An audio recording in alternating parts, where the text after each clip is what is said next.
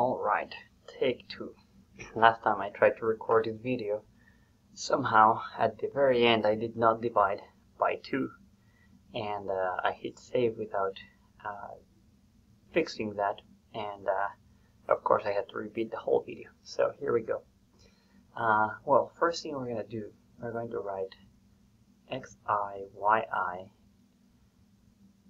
We're going to write the system as a vector, or in vector form, as follows.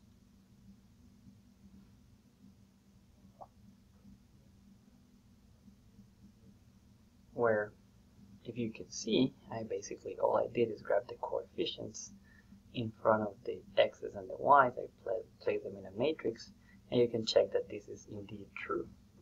Now, if I were to apply that recurrence relation to this vector, what I would obtain is the following. I would obtain 2, 1, 1, 2 times, and now applying the same recurrence relation to the vector xi minus 1, I would get xi minus 2, yi minus 2.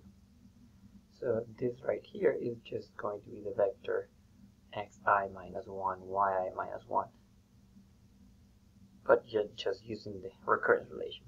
Before continuing, convince yourself that this is true, that you agree with this step. And if you agree with that step, you can inductively continue and obtain the following. 2, 1, 1, 2 to the I times x0, y0. So it would suffice to find a nice expression for this matrix. Say, if we let A be the matrix 2, 1, 1, 2, what we want is an expression to for the matrix A to the I. To do this, we're going to use diagonalization of the matrix. And why is that? Well, if I could diagonalize A by writing P inverse, whenever I calculate the ith power of A, what I'm going to have is going to be P inverse. It looks almost like a D. Let's make it a little bigger. P inverse. And you multiply like that I times. And the beauty of it is that the P inverse P in between are always going to cancel, and you're going to end up with P d to the I P inverse. So this right here is very easy, because the power of a diagonal matrix is going to be the power of the diagonals. So what we're going to do then is diagonalize the matrix. So to diagonalize, what we're going to need is going to be, we're going to need eigenvalues and eigenvectors.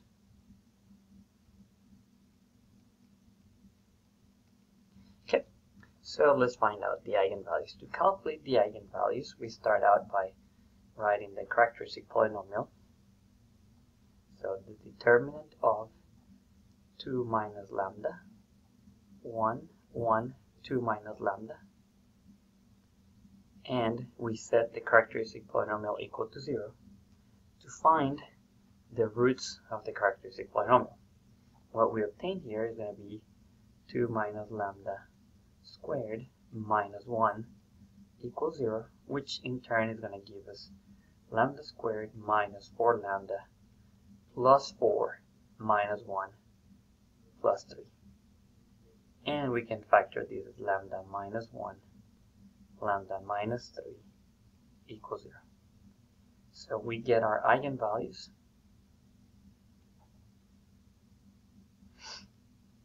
Lambda equals to 1 and lambda equals to 3.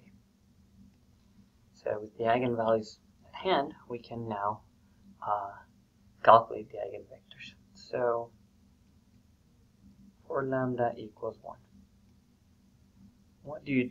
Well, you grab your matrix, original matrix, and you subtract the eigenvalue along the diagonal, or basically just plug in lambda in the expression a minus lambda I. In this case, lambda is 1.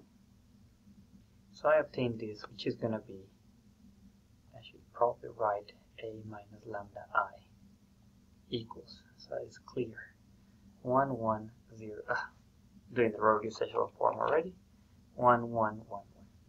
So we find the reduced row echelon form of this, and that gives us 1, 1, 0, 0. Okay. Now with this, we obtain that the null space of a minus lambda I, or the kernel, which is going to be the eigen space for lambda, in this case lambda is equal to 1, is going to be just the span of the vector negative 1, 1. We read this off of the reduced row echelon form, where it says x1 plus x2 equals 0. So we have that x2 is going to be negative x1, and we plug in that in the vector and we obtain that. Alright, so we have our first eigenvalue. Now we do the second eigenvector. We do the next eigenvector for the eigenvalue lambda equals to 3. Well, in this case, our matrix would turn out to be negative 1, 1, 1, negative 1. And if we calculate the reduced row echelon form of it, we obtain 1, negative 1, 0, 0, which in turn gives us that the eigenspace for the eigenvalue 3, let me write it as E3, is the span of the vector 1, 1. So with all this, we can put together P as the matrix with the eigenvectors as columns, so negative 1, 1, and 1, 1, and D as the matrix, diagonal matrix with the corresponding eigenvalues in the entries. The first eigenvalue we listed, the first eigenvector corresponds to eigenvalue 1, so we put that as our first entry. And then the second eigenvector corresponds to the eigenvalue 3, so we put that as our second entry. And then we can calculate P inverse, because we're going to need that, and we use the shortcut version if you want, which is going to be 1 over the determinant, which is going to be negative 1, this negative 1 times 1, minus 1 times 1, so minus 1, and then times, you exchange the entries in the diagonal and multiply all the entries by negative 1. So it's going to give you that the inverse, when you put this 1/2 inside, gives you negative 1/2 inside, sorry, negative 1/2, 1/2, 1/2, and 1/2. Okay? This is the 1/2 I forgot last time. So this is why I had to repeat the whole video. I must say the other one was wonderful. This time is not as good. Of course I can say that because I deleted the last video. So here we go. So let's write what we have. We have now, remember that xi, yi, I wrote as p d to the I, p inverse, times x naught and y naught. Apparently I'm receiving a lot of emails, which is going to be 1, 2.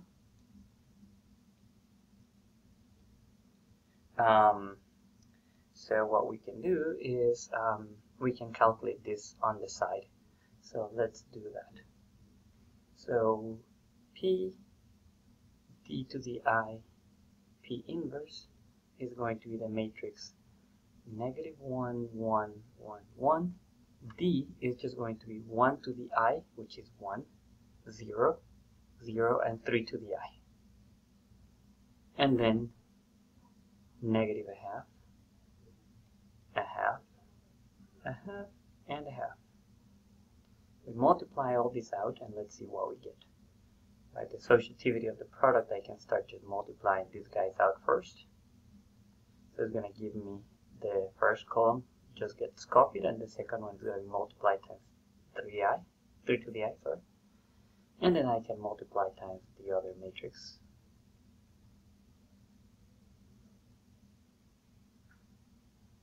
which is going to give me then 1/2 of 1. Negative half times negative 1 is 1 minus 3 to the I.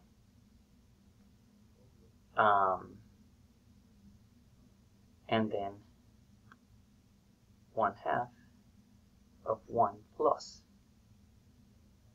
I think I got it wrong right here. Negative 1 plus 3 to the I. Okay, now for the second column I get 1/2. And this one's probably easier to write it. 3 to the I minus 1. And 1/2 of 1 plus, or 3 to the I plus 1. Alright, so now that I have this expression right here for PD to the I P inverse, which is nothing else but A to the I,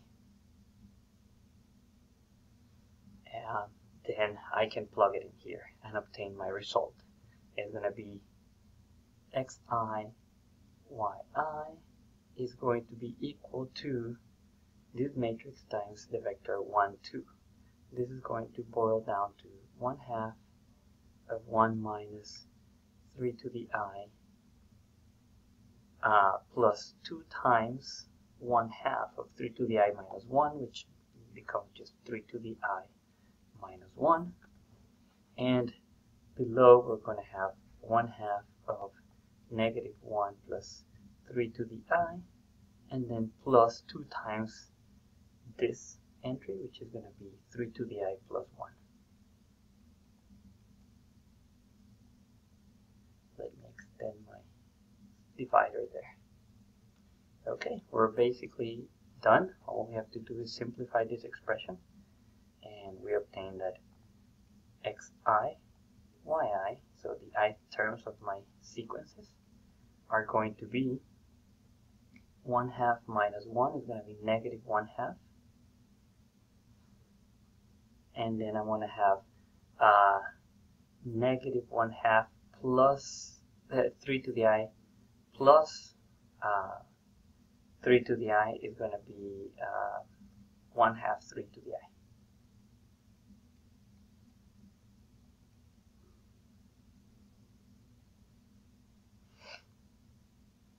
And the other one is going to give me 1/2 plus 1 is going to be 3/2 3 to the I. So 1/2 3 to the I plus 1.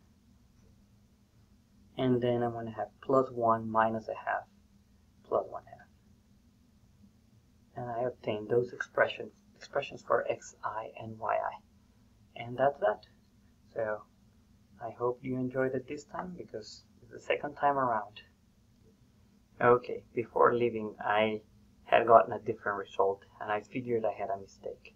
When you multiply this column with this row, you get plus 1/2, and then you get plus 3 to the I. So this should have been a plus. Thank goodness I checked. And then when you multiply, this will become plus, and this will give you an I plus 1. So plus 1.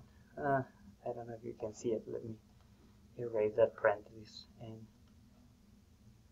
fix that plus 1.